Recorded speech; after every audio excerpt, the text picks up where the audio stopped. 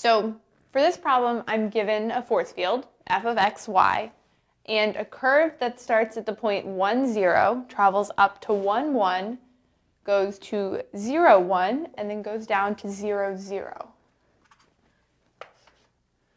And I would like to use Green's theorem to calculate the line integral of f, but I don't have a closed curve, right? It starts at 1, 0 and ends at 0, 0. So to facilitate this, part A asks to select a good closing curve C2 that will make this line integral over a closed interval. So the easiest way to do it is to make a square.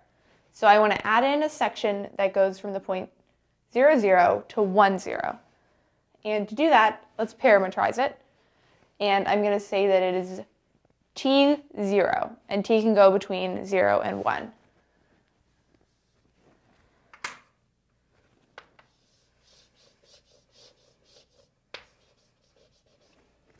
So this yellow section is what I'm adding in. And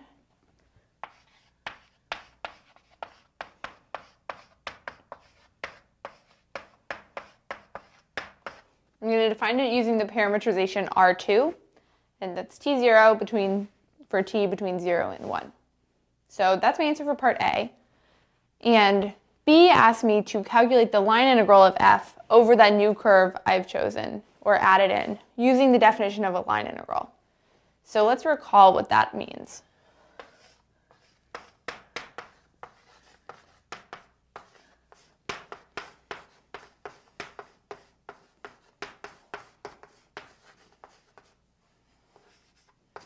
So the definition of a line integral tells me that the line integral of f over a curve C is given by the integral from a to b of f of r of t dotted with r prime of t, where r of t is the parameterization of that curve where t goes between a and b.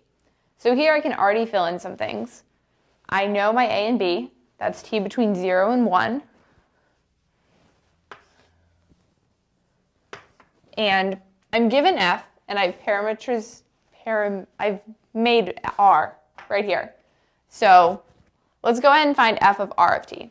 That means plugging in a t everywhere I see an x and a 0 everywhere I see a y in f. So I've got at plus b times 0, which is just 0, plus c. And then pt plus q times 0 plus r. So that's just pt plus r.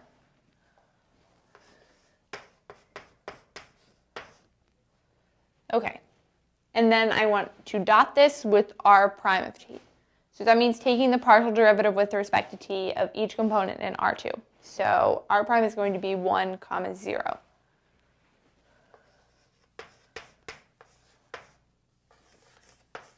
And let's go and take this dot product. So remember, the dot product is just a product of the I components of the two vectors plus the product of the j components of the two vectors.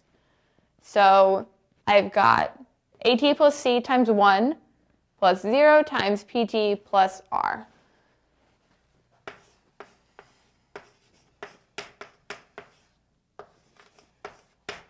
So I've got the integral from 0 to 1 of at plus c dt. Well, when I integrate at, I'm going to get 1/2 at squared. And then c is like a constant, so when I integrate, I'm going to get ct.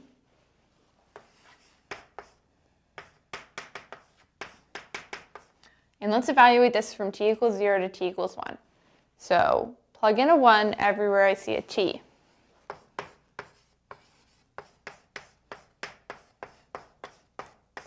And then plug in a 0 everywhere I see a t, which isn't going to give me much because both of my terms are going to be 0. So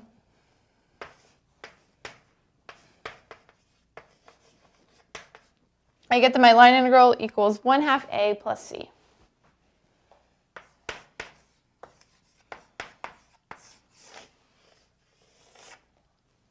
Okay, let's move on to part C. And that asks me to use Green's theorem to calculate the line integral of f over c1 and c2. So now that I've got a closed curve, I can go ahead and use Green's theorem. And let's recall that Green's theorem is the integral over the area that our curve encloses of the two-dimensional curl of our force field. So let me rewrite my force field.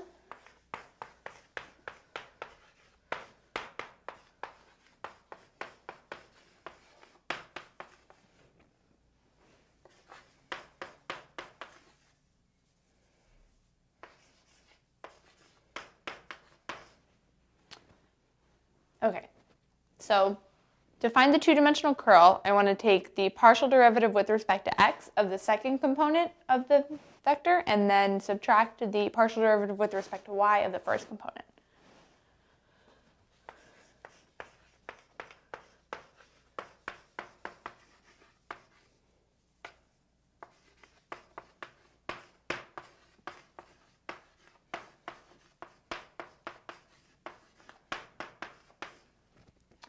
So let's go ahead and calculate this. For the first term, I have the partial derivative with respect to x of px plus qy plus r. Well, qy plus r are going to be treated like constants, so when I take the derivative, they're going to go to 0. Then the derivative of px is just going to be p. And then likewise, for the second term, ax and c are constants, so when I take the derivative, they're going to drop out. And then the partial derivative with respect to y of by is b. So my two-dimensional curl is just p minus b. So that's pretty easy.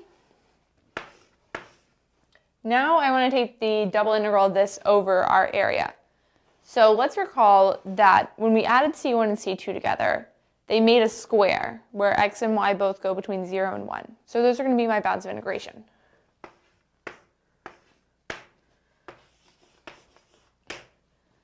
But p minus b is just a constant, so I could just multiply this by the area of that square, which is just going to be 1.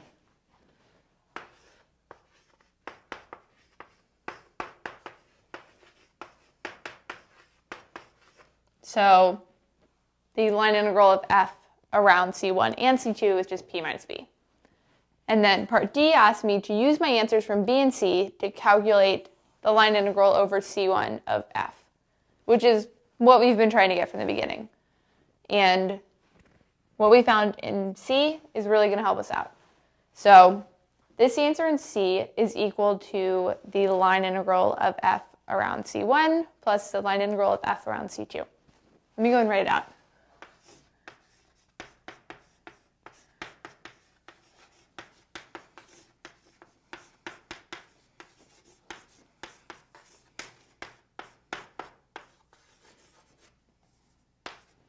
And I have 2 of these components already.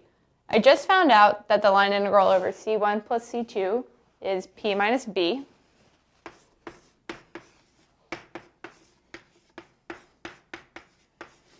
The line integral over c1 is what I'm looking for. And then in part b, I found that the line integral over c2 is 1/2 a plus c. Now I can just solve this equation for the integral of f over c1.